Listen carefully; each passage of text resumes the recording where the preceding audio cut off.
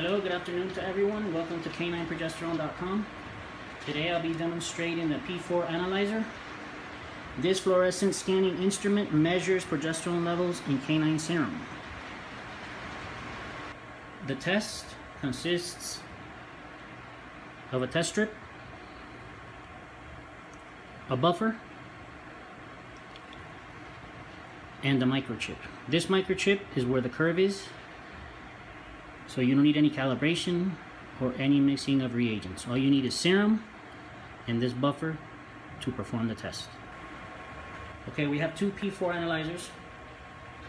The white one I have calibrated it to Idexx, and the silver one I have calibrated it to Antech. I have frozen serum from a female that was in heat from the beginning of the heat until after ovulation. So what I'm going to do is I'm going to test these 6 tests at a time and try them in both machines so you guys can see the difference and you guys can see how easy it is. The test consists of 2 pipettes. One is 30 UL that you need of serum, and the other is 75 UL that you need of the buffer serum mix to put in this little strip right here. Okay, so we're going to perform all 6 tests at the same time with an interval of 30 seconds to a minute so we don't get confused, and I'll show you guys the results on both machines. Like I said before, this one is Idexx and this one is Antech. This is great for veterinary clinics or big breeders. Okay, let's go ahead and perform the tests.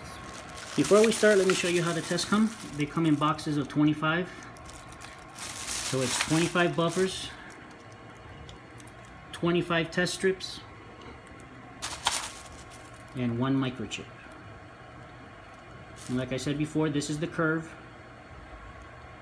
and the calibration. Everything is there, so you don't need to move your machine at all. You put the test strip in with the lot number facing up. You don't want to put it in the wrong way because you'll break the teeth inside the machine. You put the buffers to room temperature for like 10-15 minutes, and after that we get pipettes, one that's 30 UL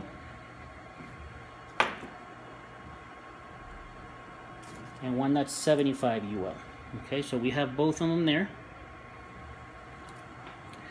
We're going to go with test number 1. What we do is get 30 UL of serum. Make sure there's no bubbles there. Okay, you get 30 UL of serum. You get a buffer. You mix it in the buffer. You can pipette it up and down, or you can just mix about 10 times. Then we get the 75 UL pipette. Withdraw the serum buffer mix. Make sure there's no bubbles. And we are going to place it in the little round hole of the test strip.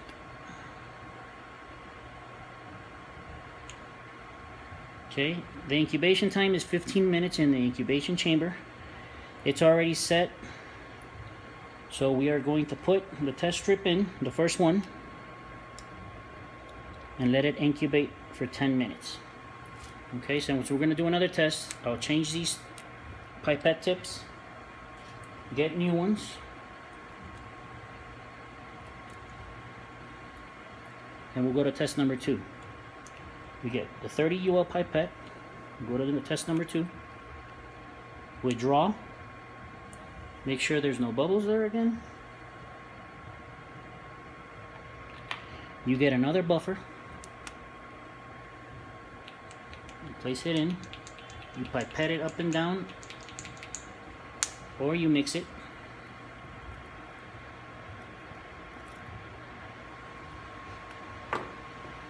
You get the 75 UL.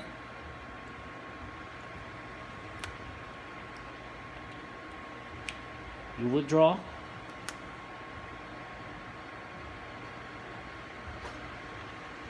And you place it in the little round hole of the test strip.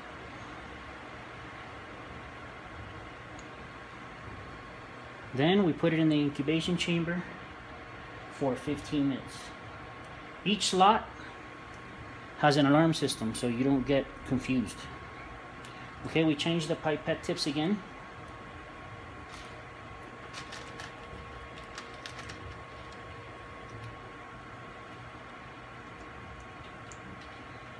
And we'll go to test number 3.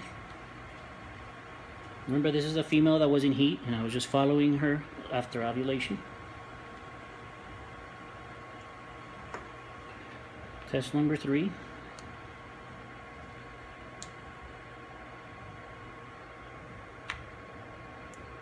You get the buffer. You mix the 30 UL in the buffer. You pipette it up and down.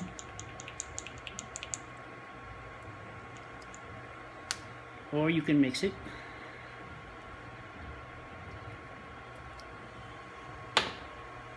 Then you get the 75 UL.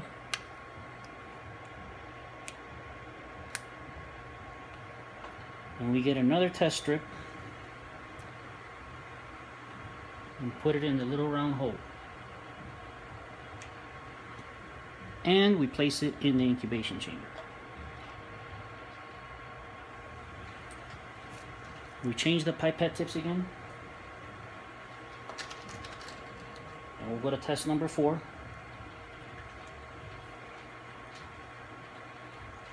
Okay, brand new pipette tips.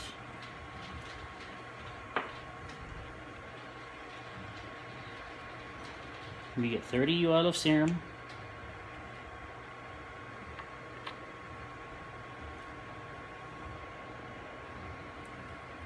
We put it in the buffer.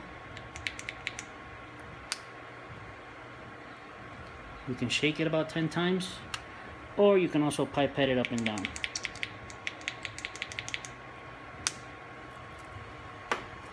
We get the 75 UL pipette.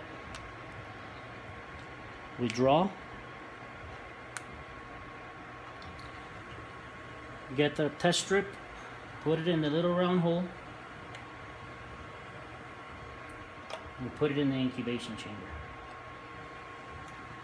Alright, so we go to test number 4. Change the pipette tips again.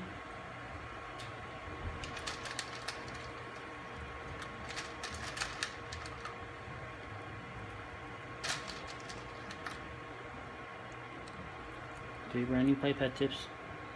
We get the 30 UL. And we go to this test, number 5. We draw the 30 UL. You place it in the buffer. Shake it about 10 times.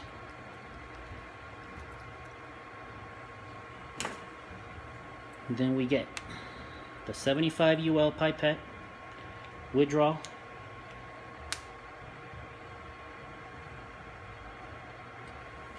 And place it in the little round hole in a strip and put it in the incubation chamber.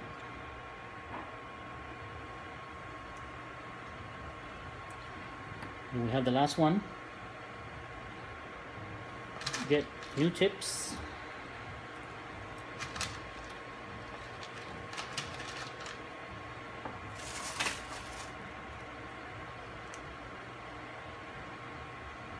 Again, 30 UL of serum. This has bubbles, so not good. Here we go.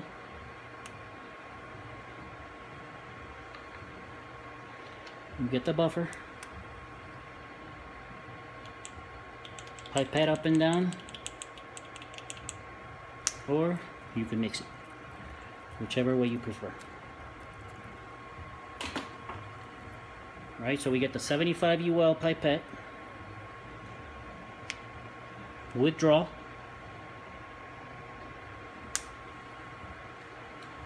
and we place it in the little round hole of the test strip and put it in the incubation chamber. Okay, so right now we're doing these 6 tests at a time. Let me show you how the incubation chamber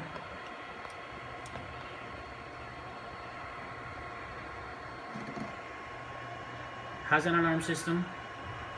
As soon as the 15 minutes are up on each test, an alarm will turn on and you'll know to place the test strip in the P4 analyzer. So let's let these incubate and we'll be right back with the results.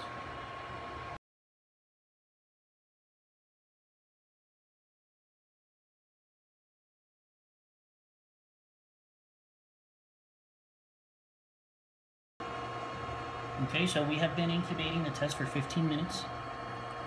This is a female that I got from the beginning of her heat until after ovulation. Each test strip has its own alarm in the chamber, and we're going to start with test number 1. Okay, remember this one, I calibrated it to Idexx.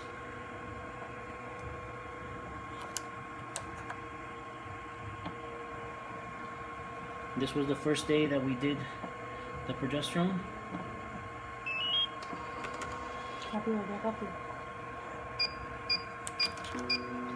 Alright, the printer. And this one we calibrated it to Antech. Test number 2 is up.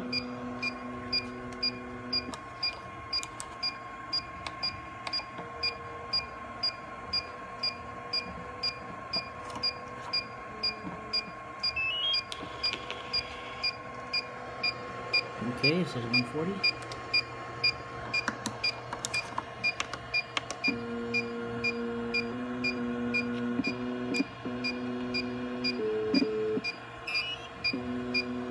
$2.89 in Antech. This is the 3rd test.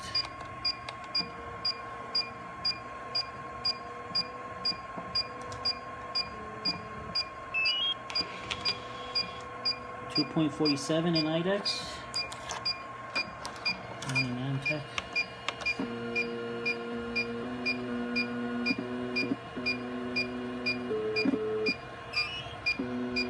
$5.94 in Antech. Okay, test number 4.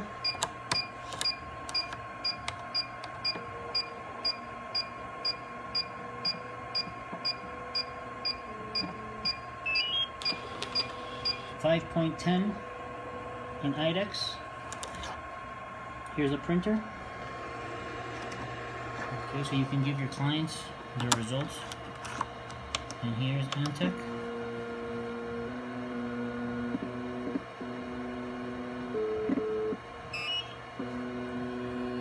$12.45 in Antech.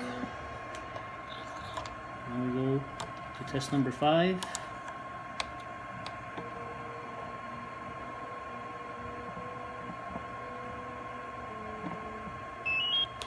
$11.74, and with Antech we have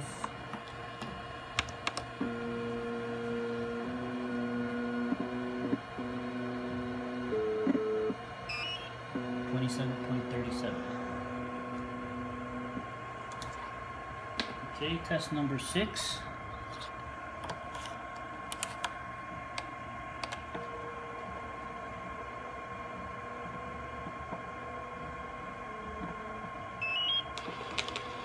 $21.26. Okay, here's the printer if you guys need to give to a client. And with Antech,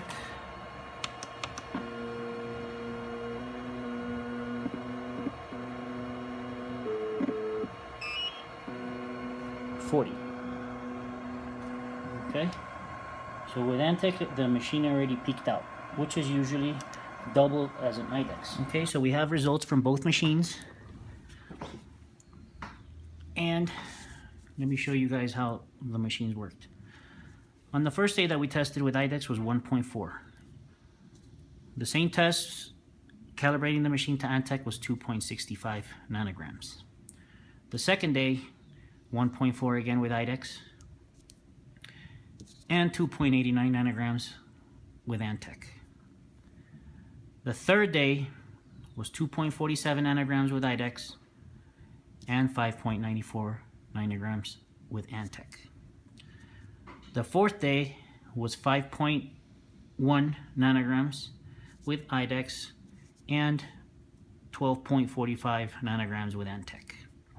The fifth day was 11.74 nanograms with Idexx and 27.37 with Antech. The sixth day was 21.26 nanograms with Idexx and 40 with Antech. The machine, the highest it'll read is 40 nanograms. So with Antech, the female already peaked out. The most important number you need to get is ovulation day, which is 5 nanograms or 10 to 12 nanograms in Antech. That is the most important number. Okay, you need a number before 5 nanograms and a number after 5 nanograms. After studying progesterone and doing thousands and thousands of tests, this is the way I breed, and I have 100% successful rate, unless the female has ovarian cysts or any kind of reproductive problems. When I get to 5 nanograms, I skip a day, and the next 3 days I breed. Okay, so my breeding days would be 6, 7, and 8. The first day I would use fresh semen. The next day I would do ship semen. And the last day I would do frozen. If you're doing surgicals, you can do a surgical on any of these 3 days. If it's with fresh semen. If you're doing frozen, then I do recommend doing, after you skip a day after ovulation, doing it the 3rd day, regardless of what progesterone levels you get. I've bred in 20, 27, 30, 35, 40, and the females always take. So the key is right here, ovulation day. If you have your ovulation day, you don't even need to do all these tests. Okay, you can go up to here and stop. You know, you skip a day, and these next 3 days you breed. For C-sections and reverse progesterones, I do the same thing. On day 59, I start testing, and whenever she gets below 3.0 nanograms, then I do the C-section. Okay, the machines work really well. They're really reliable. They're cost effective. They're small. They weigh about 5 pounds. Tests are under $10 each test. That would be your cost. And we have availability at all times. So if you're interested in one of these machines, you can give us a call at 786-207-4470, and we'll be glad to help you out. Okay? Thank you all, and God bless you. Have a great day.